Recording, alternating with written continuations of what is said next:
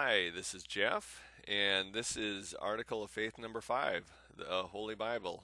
And again, I'm going through the um, Articles of Religion and the Confession of Faith from our Book of Discipline and trying to understand these doctrines more by dwelling on them for a week and hopefully understanding them a little more fully. And then I'm just processing them out loud here. So here is Confession of Faith number 4. We believe the Holy Bible, Old and New Testaments, reveal the Word of God so far as it is necessary for our salvation. It is to be received through the Holy Spirit as the true rule and guide for faith and practice. Whatever is not revealed in or established by the Holy Scriptures is not to be made an article of faith, nor is it to be taught as essential to salvation.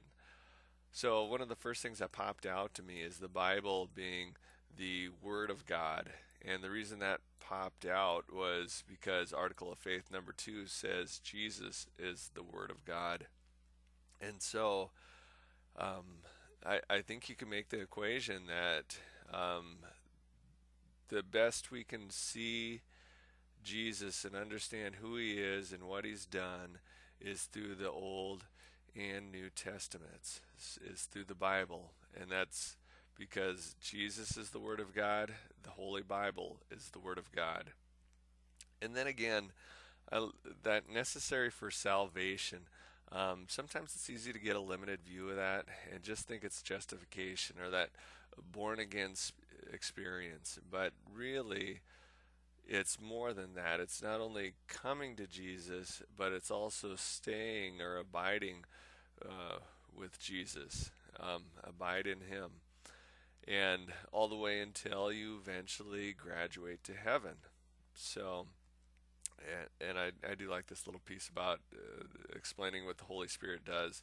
But I think this faith and practice piece emphasizes that salvation is more than just a one-time experience. You go to the altar or you say a prayer or whatever it is. It's believing and continuing to believe as well as then living out your faith. And then whatever is not to be revealed. I didn't even realize it when I named this articles of faith that would be in there. But anyway, because I just combined the two, the confession of faith and the article of religion.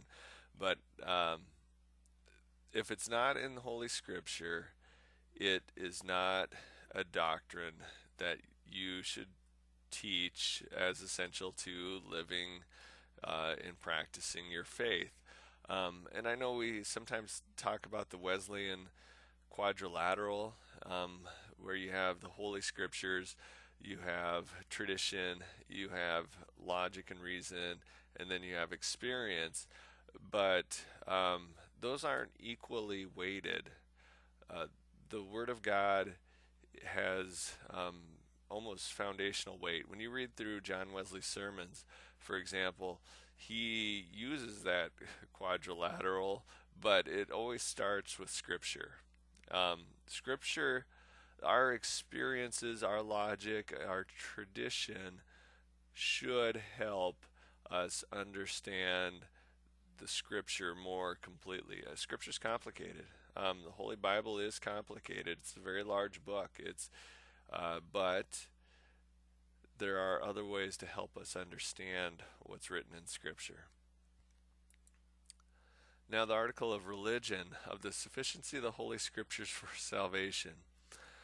The Holy Scriptures containeth all things necessary to salvation, so that whatsoever is not read therein, nor may be proved thereby, is not to be required of any man that it should be received as an article of faith, or be thought requisite or necessary to salvation.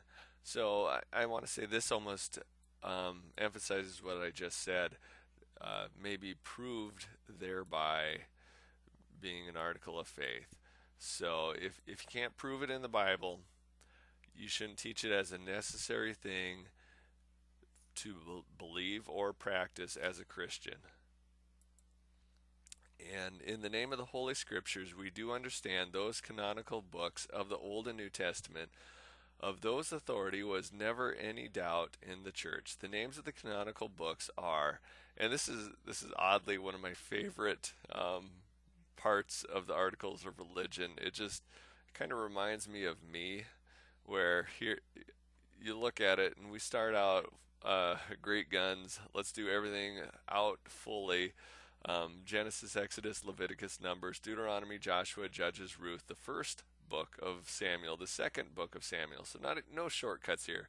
No first and second Samuel. It's the first book of Samuel, the second book of Samuel, the first book of Kings, the second book of Kings, the first book of Chronicles, the second book of Chronicles, the book of Ezra, the book of Nehemiah, the book of Esther, and it's here's where it starts sounding like me. I'll start out great guns, and then when you get to the end, it's like, oh man, I still got a long ways to go. I need to find a shorter way to do it. So we go the book of Job, the Psalms, the Proverbs, Ecclesiastes, or the Preacher, Cantica, or Songs of Solomon.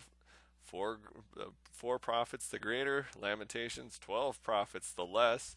All the books of the New Testament, as they are commonly received, we do receive and account canonical. It's just funny how we go from not taking any shortcuts. Okay, let's take a little shortcut here. Four prophets. Okay, well, maybe 12 prophets, and just all the rest. So I really, I don't know. I resonated with that. I didn't get any new insights from it, but hopefully this is beneficial to you. I do store all these also on YouTube, so if you wanted to go through the whole series, that would be cool. All right.